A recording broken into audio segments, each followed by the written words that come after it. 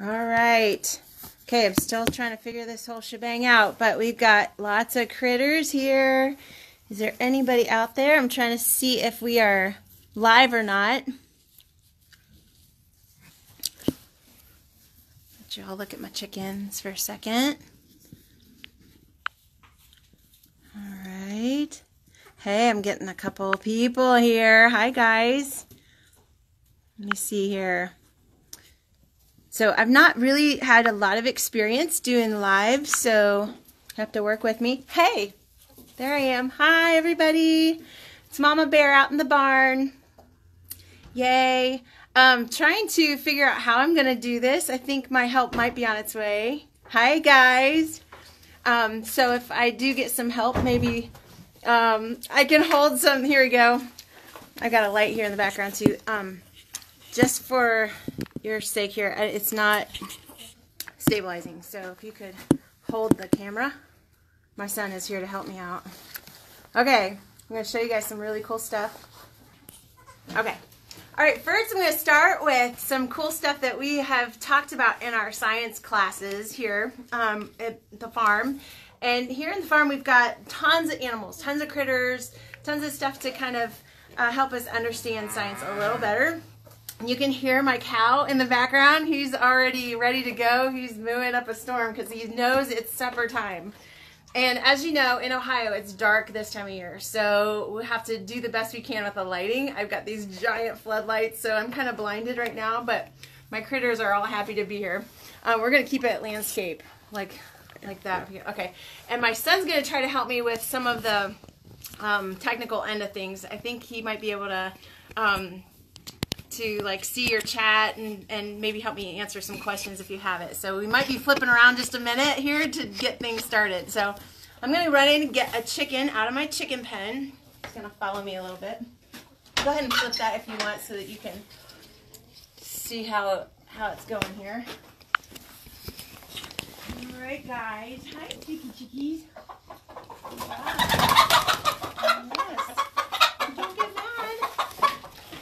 Alright, so we got a chicken here.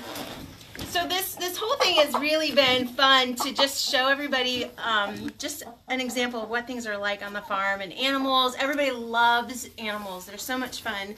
And one of the best things that you can do to learn about science is to be a part of the farm. Now this is one that's already got her wings clipped, so I'm going to have to get another one to show you because I want to show you the wings of a bird. Specifically a chicken, of course, but let me get another one here.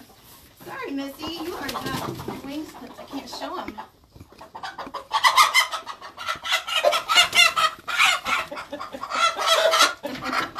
They're nice and noisy. Okay, so what I wanted to show you about this here chicken, chickens are amazing. They fit in both the game category and the perching birds, and we know they're perching birds because look at their claws. They've got these perfect claws that are able to grasp onto things, and so they can grab around and hold onto things. But they're not like perching birds like, you know, a cardinal or a blue jay. Those are perching birds that sing. Well, this is a bird that's mostly for meat and for eggs. So we love using these chickens as part of our just part of our farm here because of the food that it provides. But they also bring a lot of joy, and if you've ever had chickens, you know what I'm talking about. They're so much fun to watch. But chickens even have the ability to fly, and it's kind of hilarious when you try to watch them fly because they don't go very far. If you've ever seen a chicken fly, you know that they're not like meant for flying, but they do have flight feathers. I wanted to show you them. Let me pull his wing out. Now notice she's not very happy. Notice on her wing, she's got all these long feathers right up at the front. Those are called the primary wings. They're primary feathers, primary flight feathers. Then they have the second batch right here. These are the secondary feathers. And you can see they're almost separated out. They look a little bit different than these ones up here. And then clear close to their elbow, right up in here, are the tertiary feathers. And as a chicken, they tend to like to fly and perch up in trees, and they'll get into trouble actually. So, and by predators. So what we do sometimes is to give them a little more freedom to roam. We clip their wings so they can't fly.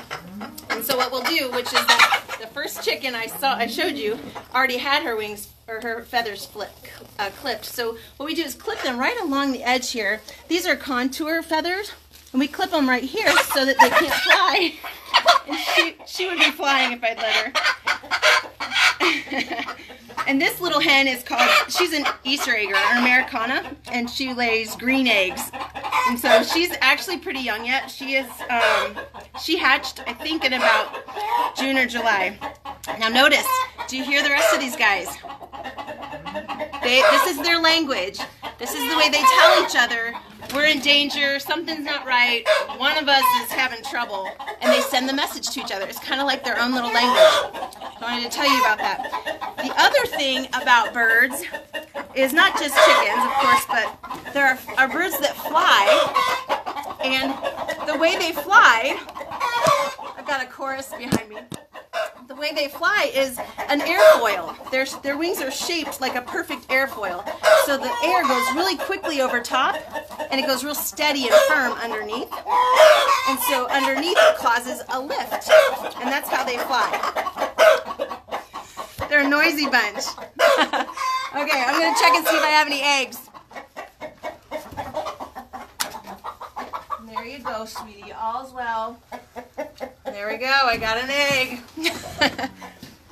So the next animal I want to bring you to is over here. We're going to go to the little rabbit hutch. He's probably going to run away, or she. Come here, sweetie. Hey there. All right. Yeah, we'll see what she does here.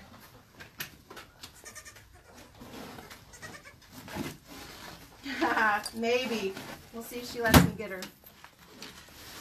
This is my daughter's bunny.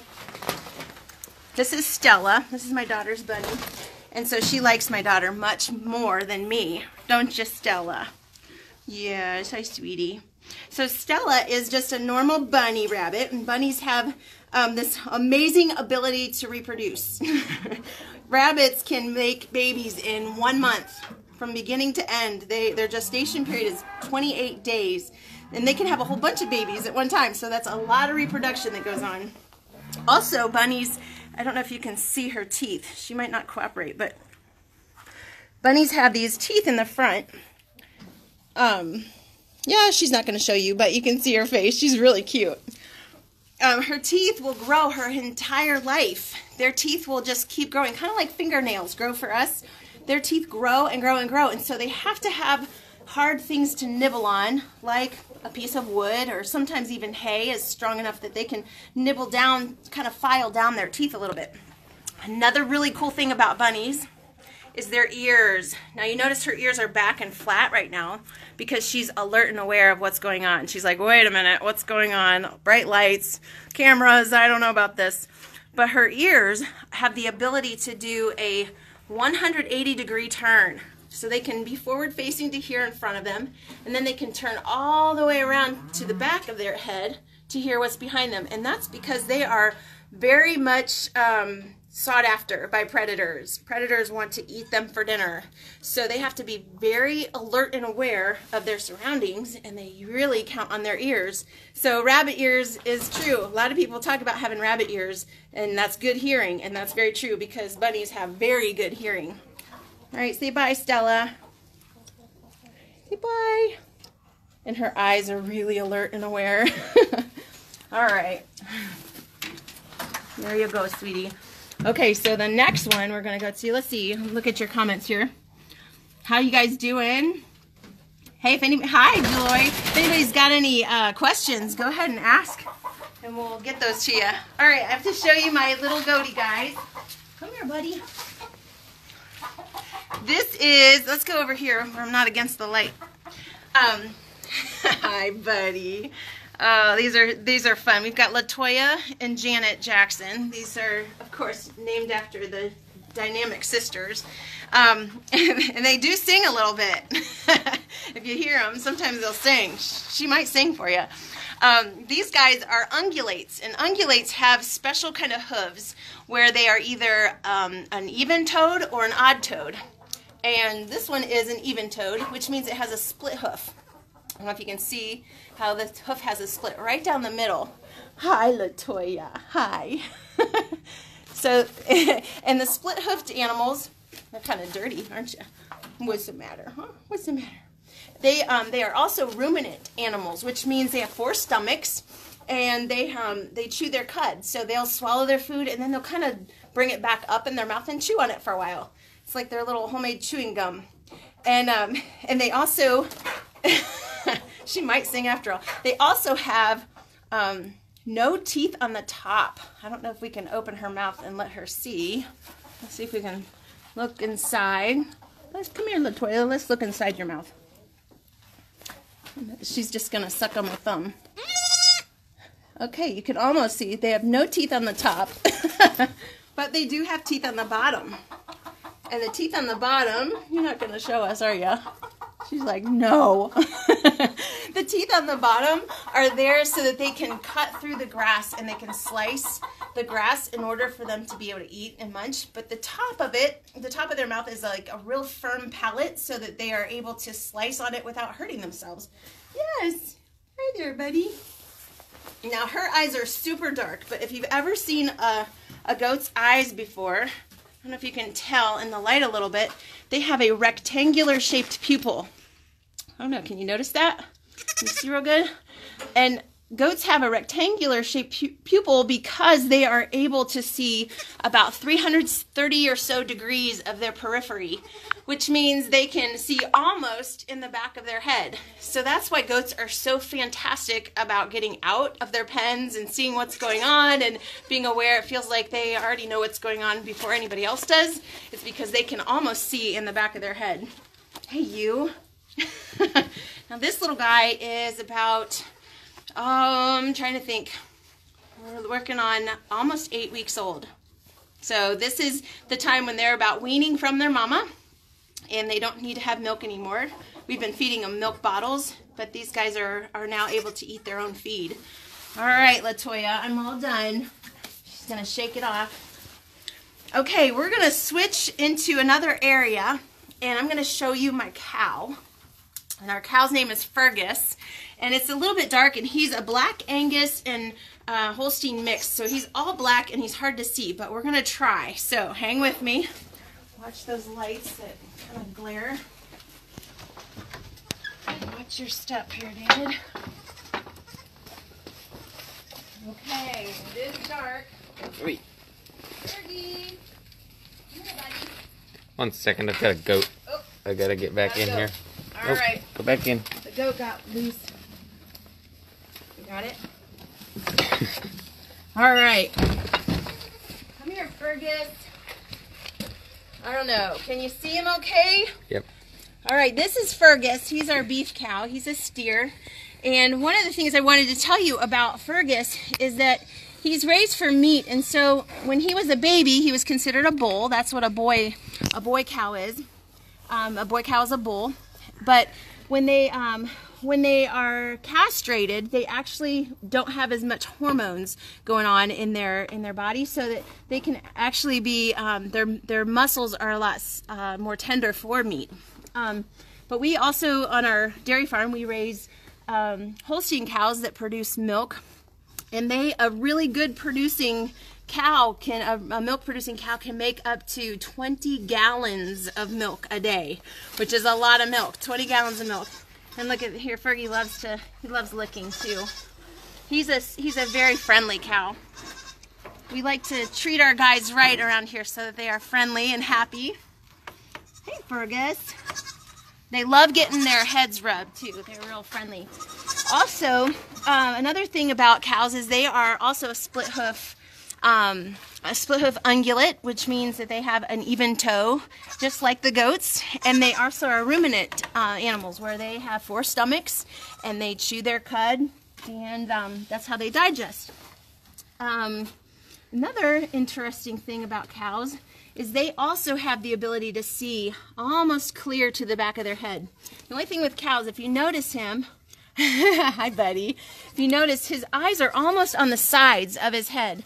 And that makes it so that he has a good vision on each side. He can see from the front all the way to the back, from the front all the way to the back on each side. But he's not able to see together, with his eyes together, very well. Only if you're standing directly in front of him. So we kind of have this ability to see things, you know, with both eyes, and it's kind of nice to be able to see that way, but he only can see for a little tiny narrow view with both eyes. Hi, Fergus. Hi, buddy. He's a sweetheart. Okay, so while we're walking, I will take you to the next spot. Why don't you flip it around here? All right. I think I'm covering up. Sorry, guys. Adjusting in the barn. Hi, guys. Peter and Timothy's here. Hey. Awesome. I'm glad you guys are here. I'm going to try to see where I'm going here at the same time while I'm walking. We're walking to the horse barn, where all the horses are. We have 16 horses on the farm. And my son David is the cameraman, and he's been a wonderful help to me. And hopefully I won't trip while we're walking. And you can hear my cow in the background. He's like, feed me already. What's going on here? All right, so we're headed to the horse barn, and I'm going to kind of show you what it looks like in the barn with all the horses. There might even be someone taking a lesson. There's always something going on in the barn. It's a very busy and fun place. But I want to show you a couple really cool things about the horses. So here we are. I'm going to let David take over for the camera again. Trying to reconnect. If I lose connection, I may lose connection because my Wi-Fi is not as good right here. Hopefully it'll be okay. You guys still with me? Make sure I got folks with me here. Go ahead and hook me back up if you don't mind. Or you got it? You can flip it too. All right. Okay, so we're going to come down this way. I'm going to see if I can bring anybody on a horse. Yeah, Lily. Yeah. Awesome. We're going to show you guys some horses down here. These are my friends. Say hi, Facebook world. Hi. Hello. Hey, Donner, look at Donner. He's getting so big. Donner, come All here. right. How's my connection, David? Still good? Good. Hi. We're going to show everybody some horses here. These are my friends. They like to ride. Everybody say hi to Lily. No. This is Gala. She's a sweet girl.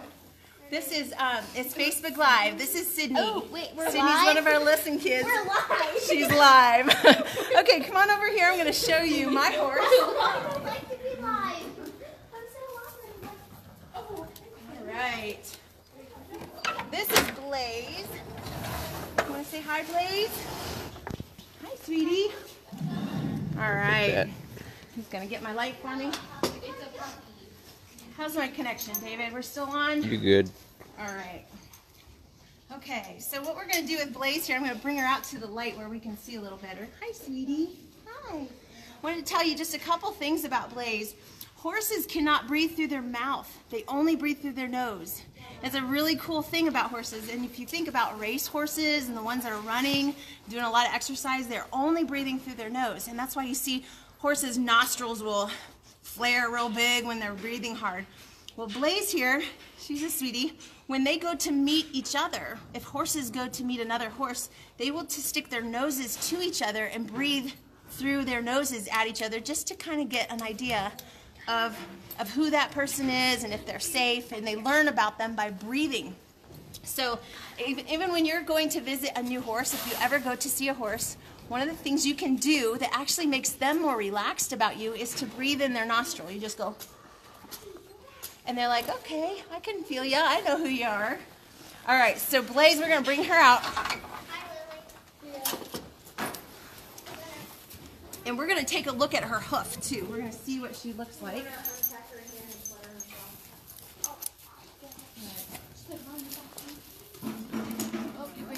I'm going to bring her through and stick her in the light a little bit. Okay. All right. Follow me, David. And then we'll unpack her.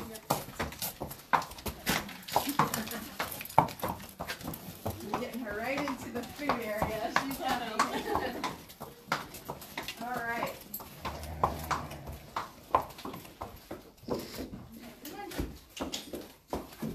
Okay, so I'm going to show you some things on her now that we're in the lighter area. One of the things about horses that's very similar to cows is their eyes. Notice where their eyes are located. So their periphery is much stronger than their ability to see straight ahead. Let's see if I can get this on here for you. And we're going to look at her hoof underneath. So I don't know if you've ever heard of this or not, but horses actually have something called a frog. And it's in their hoof. And I'm going to show you what that looks like. Hold on here, David.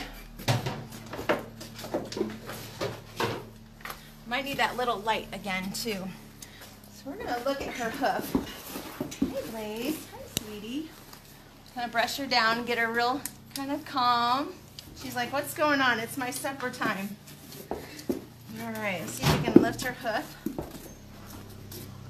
Sweetie. I could have picked one of my more cooperative horses. There we go. Maybe. All right. Let's see here. Lift. Maybe. She's not going to cooperate now that we're on camera. You want to help me out? Yeah, just hang on to her for a minute. You got her? Yeah, okay. Here, David. There you go. Right back here, if you notice this V shape right here in the hoof, that's called the frog. And it's a real, like a real soft area. The outside is really hard, and they actually get that part trimmed. But this part is called the frog because it's a shock absorber. Because horses have a lot of weight. A lot of these guys are half a ton. So they have to be able to handle a lot of the weight and pressure. And if you look at their proportions, look at how skinny the leg is for how big the body is. It's just a lot of weight up here. So the frog is what kind of is a shock absorber for that. Also, the frog also is like a good blood supplier for those legs because they got to keep a lot of legs or a lot of blood going through these legs for the muscles in order for them to be able to handle all that. Another really cool thing about horses is in the wintertime they get real fuzzy. Now, I don't know if you can see how deep her fur is, but she's like a big fuzzy cuddly blanket right now. And she probably wouldn't mind being snuggled. So let's go here to the front of her. Let's see her. And we're gonna wrap our little deal up here, but I want to know if anybody has any questions or if there's something you want to see or something I didn't quite show you that we could talk about, anything like that. Any questions? If you want to flip it, David, I can read. Yeah, so far. All right. Here we go. Awesome. Follow your chat. There's Blaze. This is my horsey Blaze. So does anybody have any questions about the science classes that we teach? I know that those who are coming tonight get a special code for a coupon for a pre-biology course starting this spring, and which is fun. Whoop, Blaze! she's checking you guys out. She's saying, "Hey, how's it going, everybody?"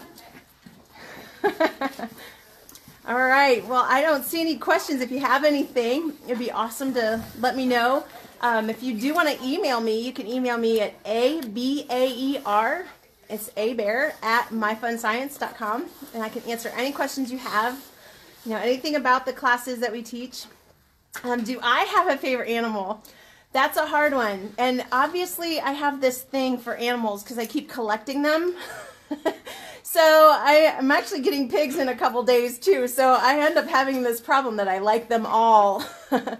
Okay, what do you do to get them to go? Oh, like kiss or kick? Yep. Sometimes we do a little click sound like that. But mostly we use our legs. You use your legs, you push on them. They have like these little buttons, we call them. And they're little pressure points that if you push on them, then they don't like that feeling. So then they'll move forward. And you reward them for going forward by letting go of the pressure. Her name is Blaze, not because she's fast. But because that's what they named her before I got her. And I'm not even sure how she got that name. I'm not, but she does have, she's gray, but she has these two little orangey marks on her back end. So I wonder if that's why. Let's see. What are the ages recommended? Okay, for the Pre-biology class, it's mostly 4th through 7th grade is what our target is. Some kids will be in more the 8th grade range, and that's totally fine, or even 9th grade. It depends on what the parents are looking for and what kind of learning styles the children has. But we keep it at a place where it's a little bit easier reading material, but it's a lot of projects and a lot of hands-on stuff for kids so that they can learn by doing. That's more my method and my style anyway. Let's see. Couldn't do a second Facebook account. Oh, a second coupon. Oh yeah, okay, so I know you've got 2 boys, so go ahead and send an email to sign up, and then I'm sure that they'll hook you up. Any other questions? Let's see here. I think that might be it. Anything else? Just asking around. I could show you guys our ponies. They're right behind me. This is Marshmallow. Marshmallow is 6 years old. We've had her for 6 years, since she was 4 months old. And she was a little stinker, because ponies are stinkers. They have to live up to their reputation. And Katie's over there. You probably can't see her. She's over in the corner, because she knows that she can't get as much attention as this one. They have their own little pecking order. That's another interesting fact about horses. All right, anything else? Any other questions? No, are we good? I'm going to get nibbled on behind me. Did you see that? She's like trying to eat my coat. Awesome. Well, thank you everybody for coming in and seeing us. This has been a lot of fun. Thanks for hanging with me while I bumble around and try to figure out how to do Facebook Live.